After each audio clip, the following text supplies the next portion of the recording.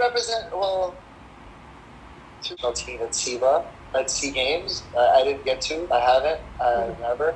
But I did represent one of the windows in Iran, and then we played the game here. So I had a few caps under my belt. But I did coach, and I did help coach Ronnie Magsano in the 3-on-3, the first ever inaugural 3-on-3, the first ever here in Manila, and we got gold medal with CJ Perez, Altautua, Newsome, and Perkins. So those four, we got the first ever gold medal in that event, as it was the first time it was in SEA Games. So coaches don't get no medals, but it's okay.